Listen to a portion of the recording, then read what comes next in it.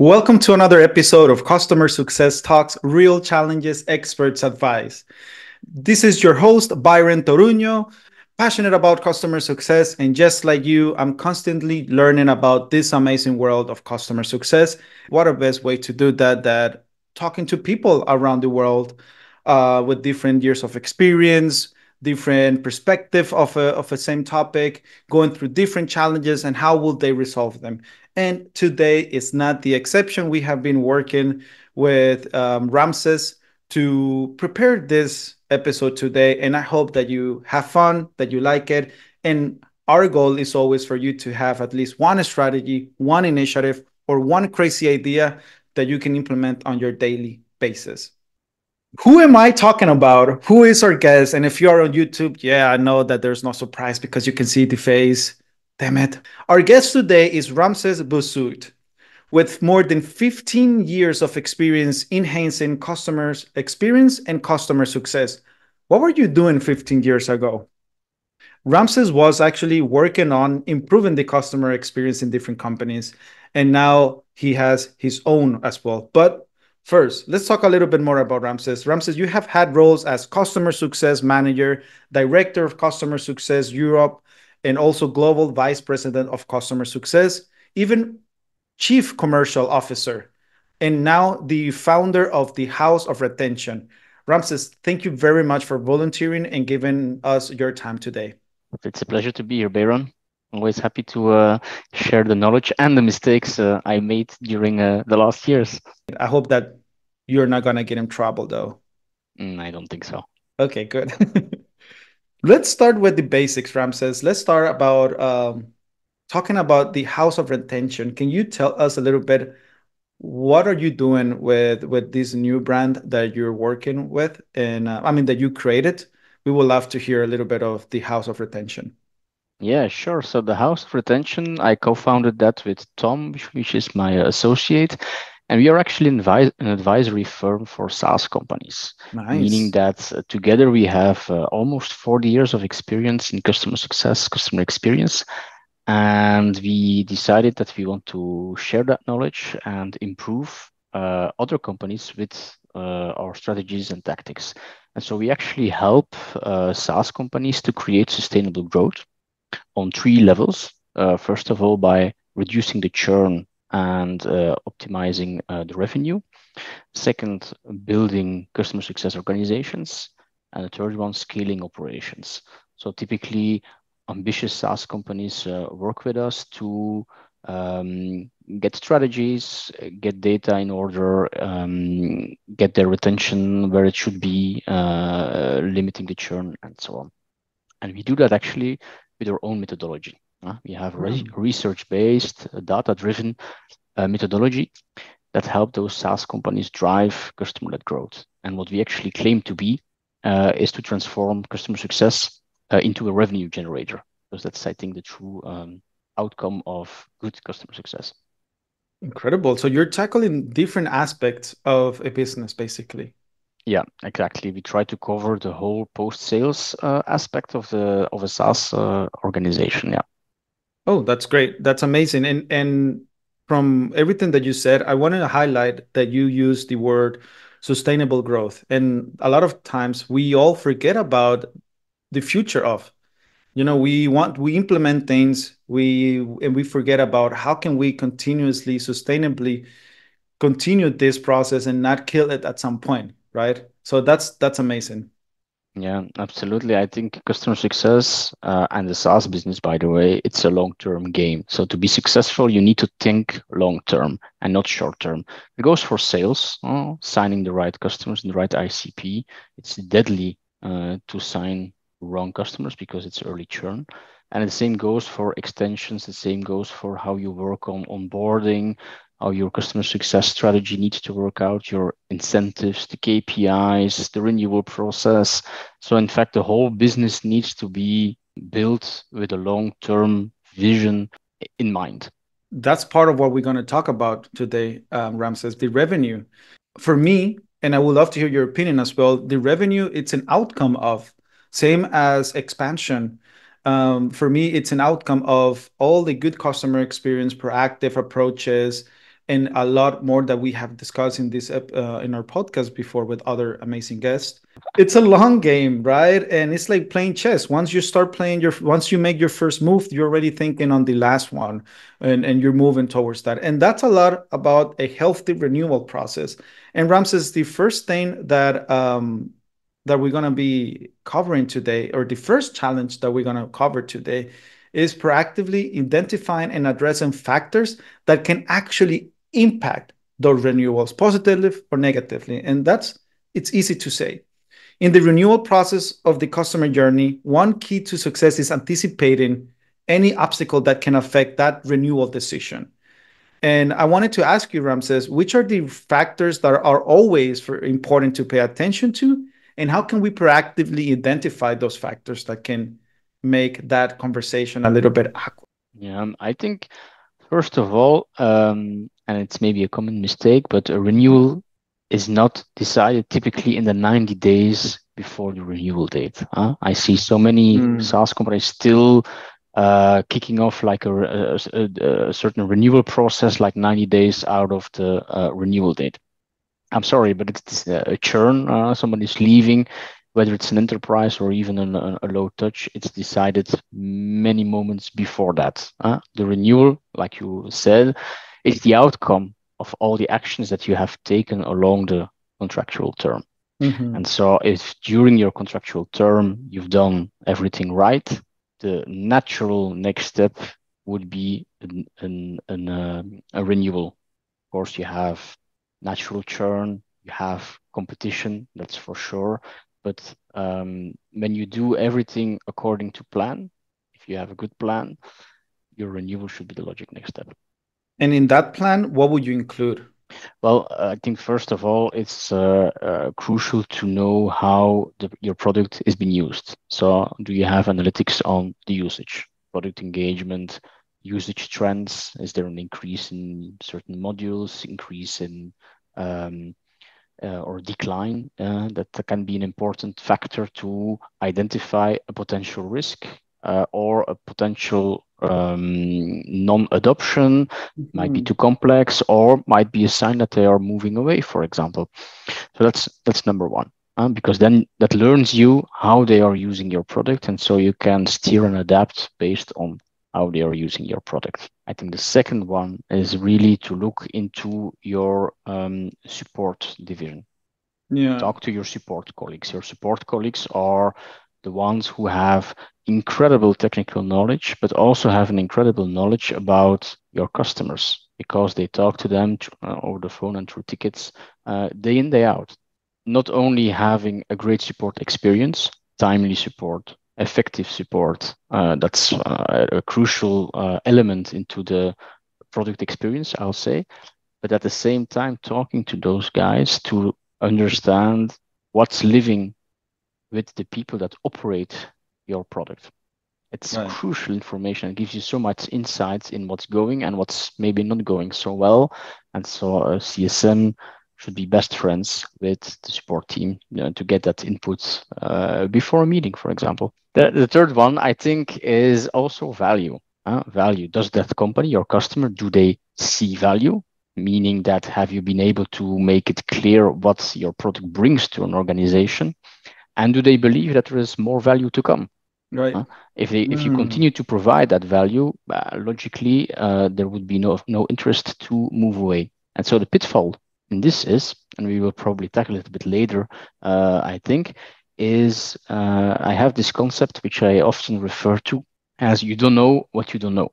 With which I mean that if in a certain executive meeting or in a certain boardroom, or where the decisions on the renewals are made, and nobody in that room knows the customer success manager or any other person at your company, they don't know what your product is doing. They don't know the ROI of that product that it's bringing to their own organization. In fact, you cannot blame them for leaving. You know what you don't know. So you don't know what you're missing out on. So you actually cannot blame them. And then lastly, I think a great source of knowledge as well is your service, customer satisfaction, NPS, not as such for the score, because that's we can have another debate about that, but it's a great moment to capture real life feedback, open feedback that you can use. It's a bit like the support, but then directly coming from the customer, and gives you great insight into the customer sentiment, I think. Those are really, really good points. Actually, they are really important points to take into consideration. And if we go a couple of steps back, and I'm literally going back, if you're on YouTube, you're going to see this. You also touch on the support side because the support team are not only working with one, two, or three stakeholders from the same company, they might be working with several stakeholders. It all depends. But we work with maybe one, two, or three. Our team works with more, and having that connection with them, they can give us that information that we might not see because, as you say, we don't know what we don't know. But also, what is your thought about the emotional connection beyond data? I think it's a crucial element for establishing a mature relationship with your customer. Um, I don't think it's a decisive factor, right? The customer will Mhm. not stay with you because you have a good personal connection. In the end, renewals and contractual commercial decisions are not based on only the emotion. It's a Also, great money, aspect. right? Yes. So it's great if you are like, let's call it the WhatsApp zone, if you can WhatsApp with your customers. And again, that's also something that's only valuable in the enterprise segment where you have, let's this personal connection with your customer. If you're doing it at that scale and you're managing a book of hundreds of customers, yeah, that's a different story than you're doing it through webinars and through success platforms and so on. So that's not relevant there. But yeah, having an emotional connection, yes, definitely. But it's not a decisive factor on deciding on a renewal or not. I've lost customers that were nice to me and where I really wasn't, let's call it out of the WhatsApp zone, They right? broke your heart. Yeah, in the end, you can. There's always a rationale, a reasoning behind them leaving, and I've never had a customer staying because I was a nice guy or I went out for drinks with them or something like that, right? It's, yeah, true. I mean, it's always good to, because I believe that there's like a happy churn, right? Sometimes customers they're super happy, but unfortunately there's something going on that it's outside of our hands, maybe outside of their influence as well, that can make them decide, okay, churn. But that's a churn topic. There's that's another topic. Yeah, if I can just add one thing on Yeah, that, of course. I think it's always good to part in good ways. A great leader of mine always said, "You always meet twice." Wow. And I always kept that in mind. And that's true because you never know where your contact person might end up. Tomorrow, they become maybe at a more senior position in another company that can become your new customer because they had this great collaboration. And then this emotional connection can come up, but they said, we're working with Byron, that worked so well. I can trust the guy. He has always delivered and had the best for the customer and representing the product. So yeah, if the product fits the scope, I'd rather decide to work with Baron because we had this great connection. So That's, yeah.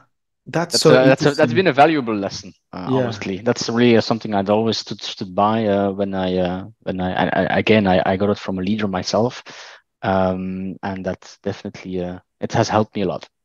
Yeah, that's so interesting. That's true. The importance of having keeping the doors open, Exactly. right? And you also mentioned value, which is really, really important. Believe there is more value to come, like make them think that there's more value to come and not only what they have received. And there's a really interesting article from our friend Tarek Slamini. He was one of our guests here in the podcast, and we talk about the customer journey mapping.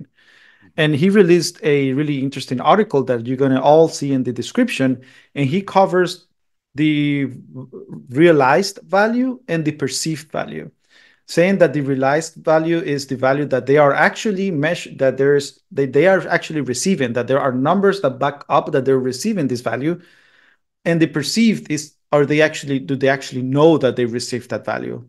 And that's why I'm going to focus a little bit more on value, Ramses. Mhm. What strategies would you recommend when it comes to delivering value to our customers, especially during the QBR?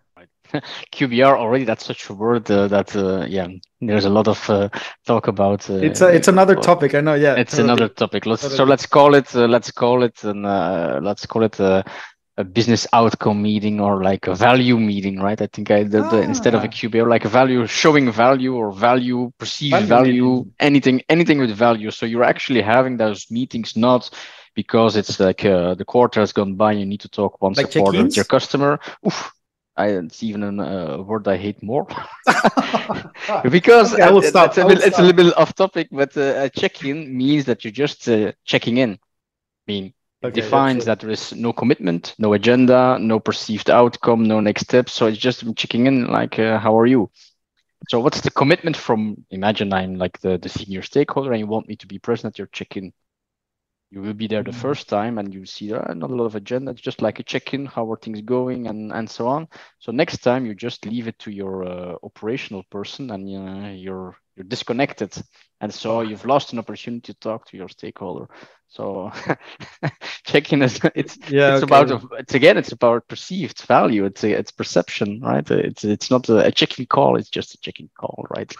But then There's a lot. how do you present the value? Like what is your recommendation when presenting value to the Well, I customer for them to yeah, actually know? I yeah. So when you meet with your customer, and I think for each different customer set of customer segment of customer, you have your own cadence of how much you want to talk and how Hmm. often and on which topics. I think it's always good to have like a look back, realized value, showing this is value that you have realized. For example, if you're in the MarTech space, let's say it could be about revenue that gone through the platform, for example, if you're selling e-commerce, for example, so how much of the value has gone through the platform, and you can offset that against the license fee. So you can always have this discussion. Yeah, we are very expensive. Okay, Hmm. but if you look versus expensive and the license fee versus the amount of money it helped create it for that organization, it becomes a different story.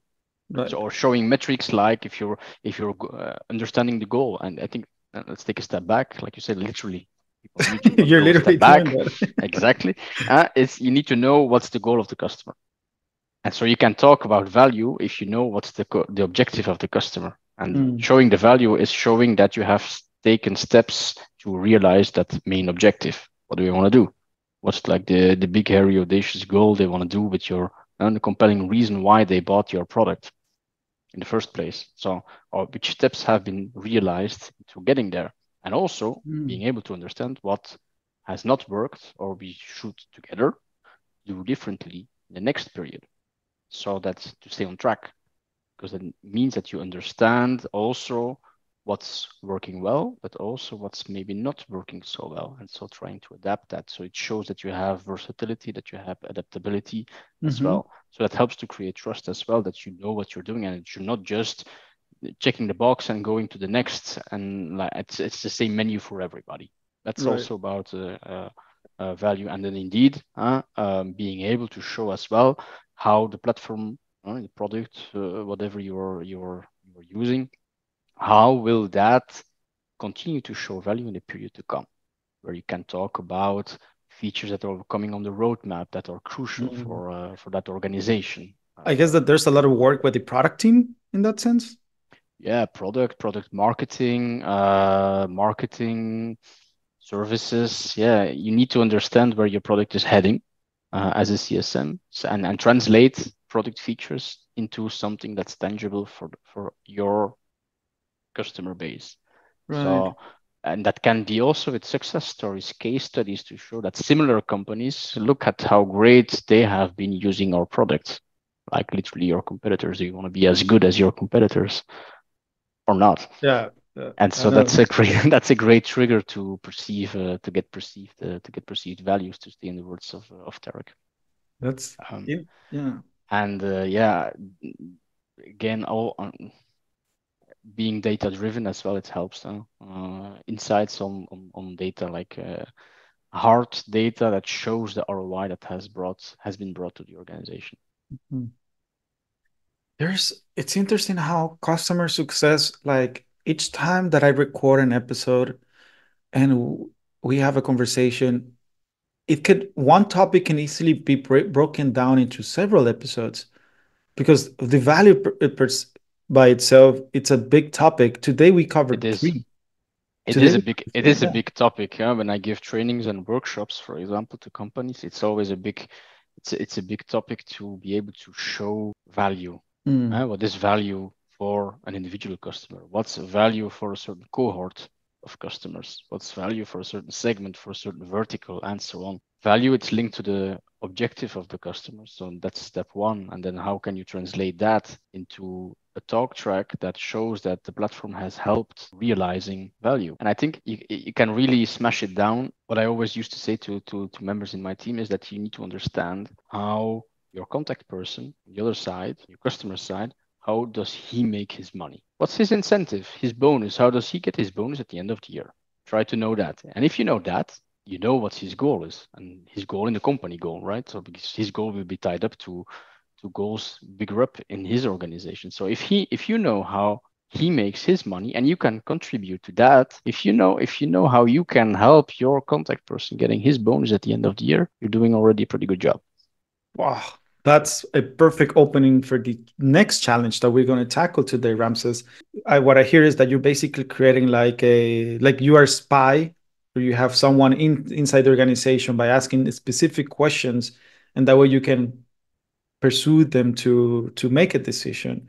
And why am I talking about like this is the second challenge? Because the second challenge that we're going to discuss now it's about identifying decision makers and within your stakeholder portfolio of stakeholders.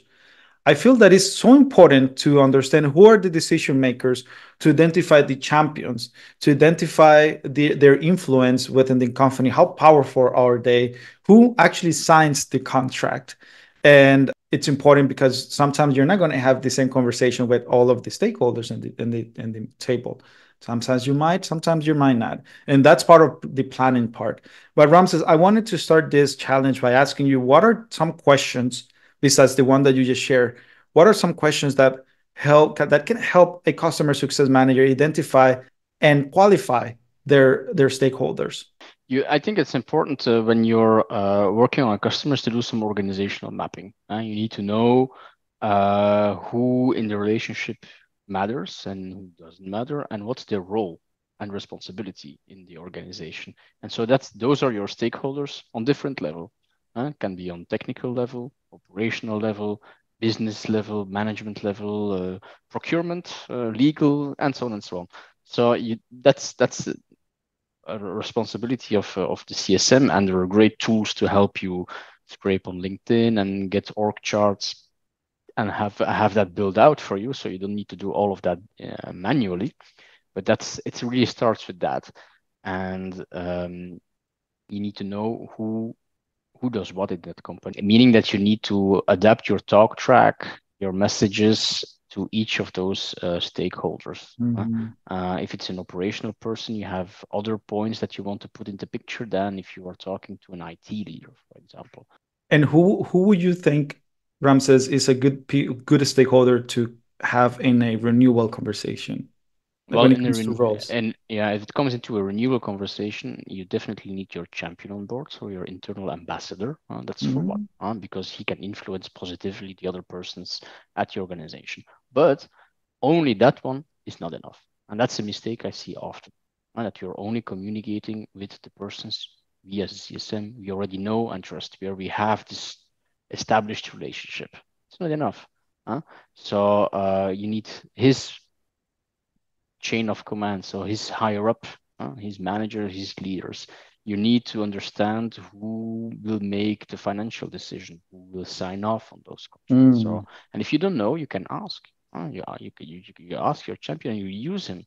So you can say that, look, if you don't have a conversation with his leadership, and you know that those persons are responsible for clearing renewal, and it might be tricky to not have to not have them included in conversation. You ask to your ambassador, look, we want to we are we know that there is an upcoming renewal. We want to really show the added value that we have created over the last period. It would be great if you could just introduce your manager within the meeting. together Mm. with you, so we can show that to everyone. Because otherwise, you rely on your customer, on your ambassador, on your champion, to relay that information internally. But will you do it? You don't know. You're not in control. You give the keys of the car to someone else, so you don't know. So it's better than but they don't like to be bypassed often. It's also Ah, in terms of perception, of course, and they don't like to yeah. be bypassed. So you need to be allies with him so that he allows someone else to enter in the meeting. And if you don't know who will be taking the financial decision, you just ask, okay, who in who in your company will decide on the budget? So who should we share the budget? Yeah. You just ask the question. If you don't know, ask. What's the worst that can happen? But I have a comment on that, Ramses, and I want to hear your opinion as well because you said who is in charge of that, and sometimes they don't like to be bypassed, which will might happen a lot of times. Mhm. But I prefer at the beginning asking, how is this internal process done in your company? Like, how is the decision for this renewal, or probably by then you will know, but at the beginning is how are the decision to purchase or repurchase the product is done internally instead of Mhm. saying who is the person in charge, because sometimes ego can play in what do you think about that? Absolutely. No, you're right. Those are great questions to even ask before. Huh? Walk me through your process, Yeah, walk me through your right? Walk process. me Yeah. through your process. What are the different steps that we need to take to make a renewal? How does the renewal work out? What are the criteria? How do you decide? And so on and so on. You can it's all coming back to the same questions, but yeah, you can ask them differently to Mhm. understand. Help me understand. How can I help? Yeah, How can and I help you? For example, if ego plays a role, you can also say, how can I help giving you all the elements so you can defend this internally? absolutely, absolutely, because You at can the end we also want to you can leverage your champions, right? Like I said, it's a renewal. It's not decided in the last 90 days or 60 days, 30 days, depending on your renewal strategy and the complexity of your product. It's the result of many things before, but then you have, of course, the administrative part that's probably taking place in the last days before the renewal. let's see, maybe in the future if people start asking questions and there's something that they maybe want to hear, we can create a second part absolutely, and tackle more indeed strategies as well, because it's a big topic. It's a big topic, and same like a lot of other topics that we have tackled today. But Ramses, I'm starting a new section in the podcast, a really simple one, and is if you can tell us a story of when you fucked up. What happened, and how did you resolve that? If you were able to resolve it, because we never know. Yeah, definitely. I'm thinking back on one of my first years as a customer success manager, so I was managing my own portfolio.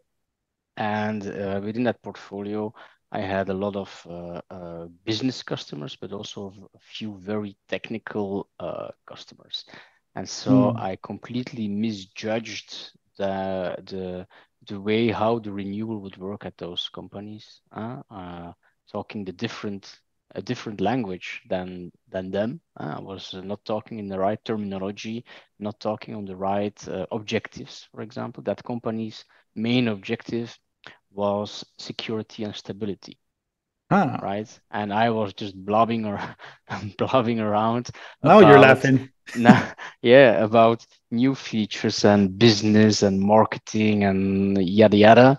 They don't Yeah. they actually didn't care at all, and that was a valuable lesson because Yeah. that really is showcasing that I did not adopt my talk track to the customer, but that I also did not ask the right questions because I didn't know that uh, their main Mm. objective was like security, stability, stuff like that, and they didn't care about the roadmap and the next innovation in marketing technology. Nobody cared at that company.